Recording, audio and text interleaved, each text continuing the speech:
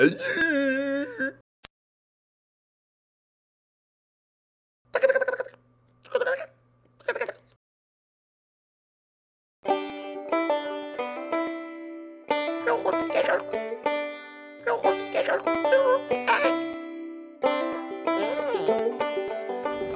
ago, there was a little village in a country far away.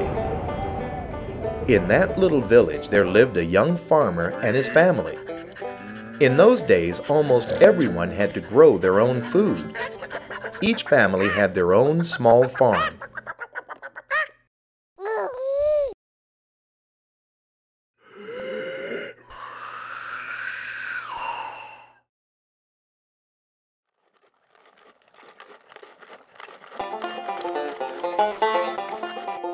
The first day of spring, the farmer went to work plowing his field. At the very end of the very last row, he heard something strange. The grass rustled, trees swayed, and out of the woods stepped a big, gruff-looking ogre. "What are you doing on my land?" demanded the ogre. "Your land?" asked the farmer. "This is my family's field." "Oh, really?" said the ogre. "Well, I own this whole valley, so I'll take the top part of any plants that you grow. Since I am so nice, I'll let you keep the roots." They argued for some time, but the ogre was very big, and the farmer was not. In the end, the ogre got his way.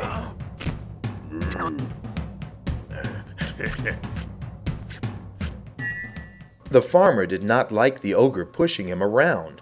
There would not be much to eat or sell with that ogre taking the top half of his crop. "Don't worry," said his wife, who was very smart. "Since the ogre has left us the roots, plant a crop that grows underground, like carrots." Well, that is just what the farmer did. He bought some carrot seeds and planted them. Now, carrots have tasty roots, but no one uses the greens for anything. The ogre, who was not very smart, did not know that.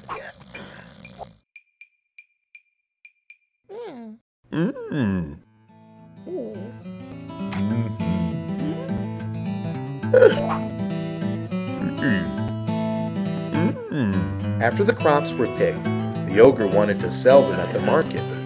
The farmer had to pull the cart himself because his ox was afraid of the ogre.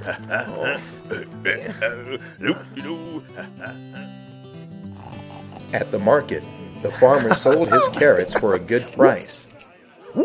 Nobody wanted to buy the ogre's carrot greens.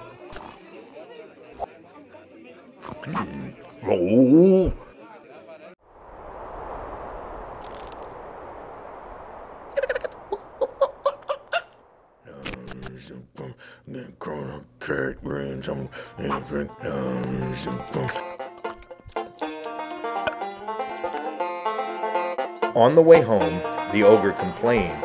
He did not like the way things turned out in the market. "Look," said the ogre, "next time you take the top half and I will take the roots." "Okay," said the farmer. He knew what to do next. This time, the farmer planted tomatoes. When the plants were grown, they took them to the market. The farmer sold his tomatoes right away, but the ogre was stuck with the roots. The ogre got angry and yelled, "From now on, I want the whole field. Since I am so nice," said the ogre, "I will give you one chance to keep your field." He challenged the farmer to a test of strength. They would see who could cut the grass the fastest. The winner would keep the whole field.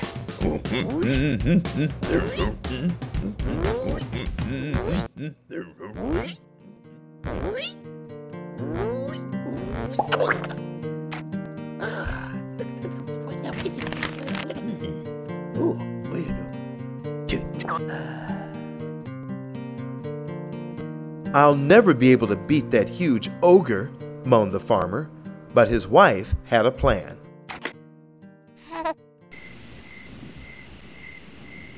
The night before the race, the farmer pulled the tomato stakes out of the ground in the part of the field that he would cut.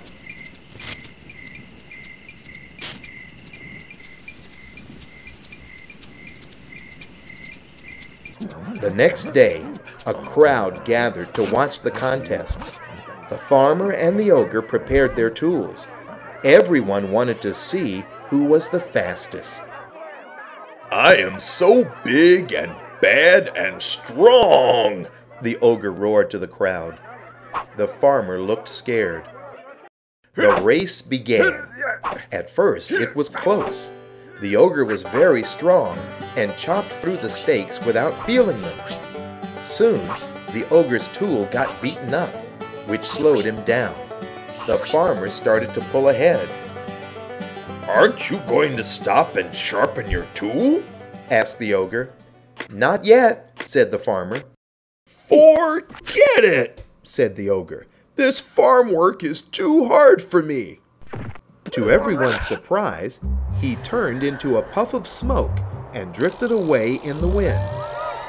When the ogre was gone, the crowd cheered and everyone was happy that the farmer had won his field back. Woo! Well, not everyone was happy. The ogre was not happy at all. Still, it wasn't his field in the first place, so he really didn't lose anything.